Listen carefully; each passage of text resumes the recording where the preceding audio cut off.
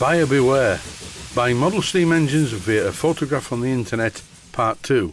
Knowing what to look for. This is a nondescript engine that was bought off the internet. What's wrong with this? Nothing really, it looks like it's quite well made. All of the studs are very equidistant around the cylinder head. The thing I spotted immediately was the fact that someone has had a pair of pliers on the copper exhaust pipe, and one of the studs on the steam chest sticks out a bit more than the other. The gland nut isn't well finished, and the flywheel is a bit rusty. Also, the eccentric strap is in one piece, it's not really adjustable. All those observations were made from the image that you see on screen at the moment. So this engine is okay, a bit nondescript, but it's okay. If you watch my videos regularly, you should recognise this one. This is a Bassett-Loke Tangy type of engine. In the full size, there were many variations on this engine. But this is a common layout with the cylinder and the crosshead guide and the main bearing being just one casting. And this engine looks okay, and it is okay. Now for something completely different. This engine is the same as the previous one, and I'm currently rebuilding it as part of a tutorial series about rebuilding horrible old steam engines. So far I've had to make a new connecting rod, crosshead, piston rod and piston, and I almost forgot a crank pin. On this engine the crank pin's throw on the crank web is wrong, so I'm going to make a new crank web and a new crankshaft while I'm at it. In the first episode of this short series I showed these. They are a pair of steam chests and one steam chest cover, complete with a slightly out of focus cylinder in the background, and these are very well made. Look at how accurately the holes in the steam chest covers are drilled. And the holes in these covers are a perfect match for the ones in the steam chest. Whenever I see a model steam engine in a photograph, this is the first thing that I look for. Nothing looks worse on a steam engine than nuts on studs in holes that are drilled in the wrong place. Look at this cylinder. The holes in the corners are definitely drilled in the right place, as are the holes at the front and rear of the cylinder block, into which studs are fitted that hold the cylinder covers in place. Forgetting the fact that this is scrap because the ports are drilled in the wrong place. As you can see once again from this clip, this cylinder is in my opinion scrap, and even though the internal parts of the engine are not visible on the photograph, but this, which is the exhaust pipe assembly, would have been very visible on the photograph. And that would say to me, aha, the engine looks quite well made, all the studs line up okay, the machining standard looks good from the photographs. So why is the piping so horrible? An educated guess, 2 or more persons worked on this engine, and the first one was good, but the rest weren't. Wheel the next one in. This engine looks to be a bit of an antique, although not all of the parts of it are antique, most of it probably is. I wonder if it runs.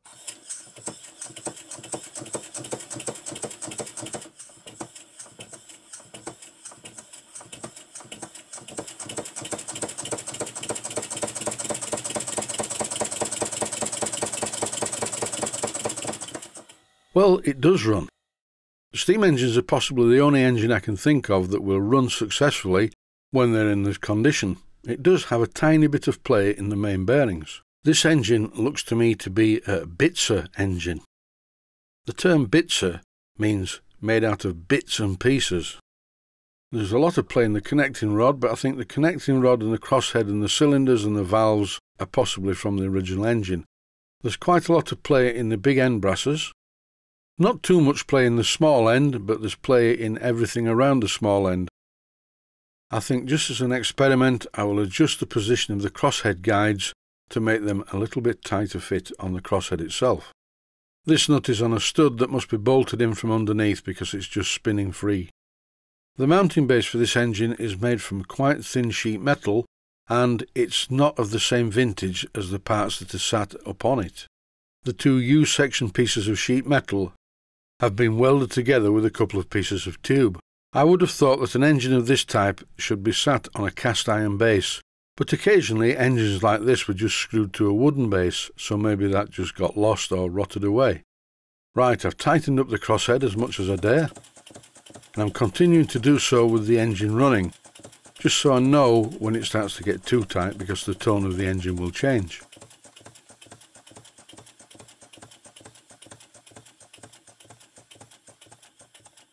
And now, as you can clearly hear, something is happening.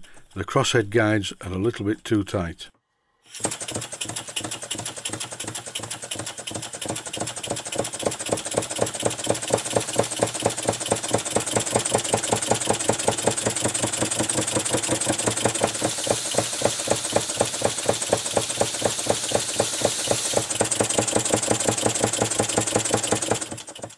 And here's another engine. This is also a Bitzer engine.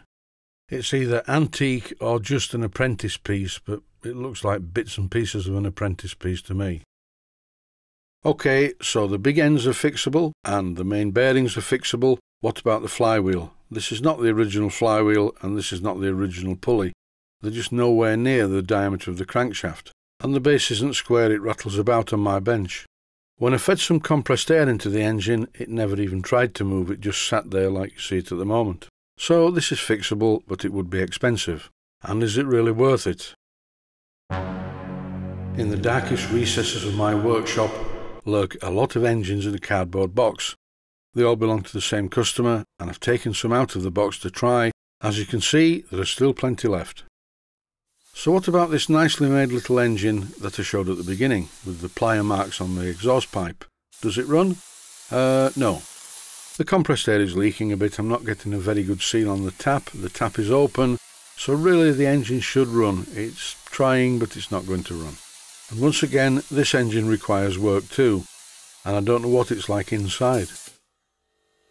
Here's a good looking little engine, maybe this will run. At first glance, it looks to be quite well made. Good attention to detail, and all the parts seem to be in order.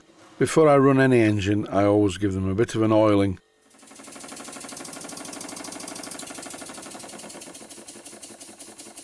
This one runs. Let's have a close look at it.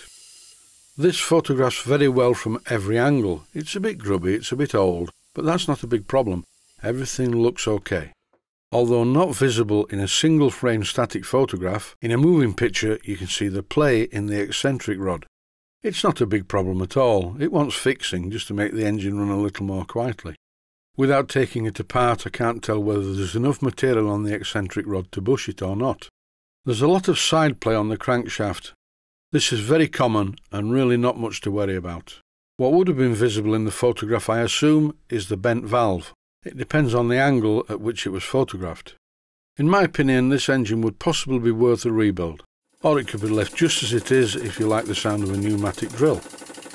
Running steam engines on my soundboard does make a difference. When I lift the engine off the soundboard, it gets a lot quieter. But I need to know where all the knocking's coming from, and a soundboard is the way to go, I think. It's got quite an interesting sound in slow motion, so my verdict on this engine is it's okay. Congratulations to the good builder who made it. All it needs is a bit of repair because it's worn. And that's it for this episode. Thanks for watching, and I hope you found it useful.